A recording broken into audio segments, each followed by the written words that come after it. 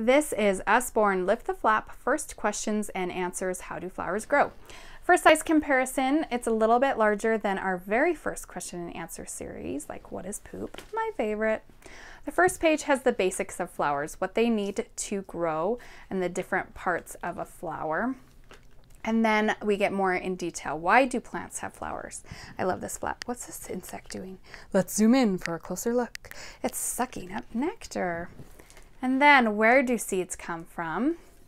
And who plants all the seeds? I like this one. No one plants these. How do seeds get out of these pods? Crack, crack, crack, by exploding.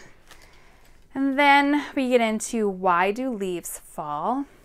And my favorite page, the biggest, strangest, and smelliest flowers. The biggest is up to 3 feet wide, and the biggest seed is bigger than a soccer ball. How cool is that? That is How Do Flowers Grow from Usborne.